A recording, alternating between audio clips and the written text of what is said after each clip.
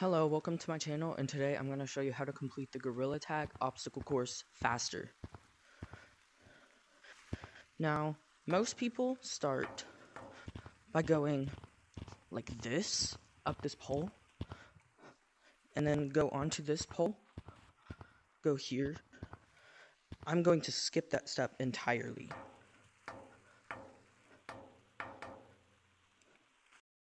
First, you want to go right here, stand right here. Then you will jump, get onto here, and just wall climb your way through. Easy as that. Then you can unlock competitive queue. Instead of going all the way into this pole, climbing all the way up, going all the way through there, onto that pole, then the wall climb. You can just skip that entirely. Yeah. So yeah, that's how to complete Gorilla Tag obstacle course faster and unlock competitive queue easier. Thank you for watching. Don't forget to like, comment, subscribe, and yeah, I'll see you in the next video. Thank you for watching.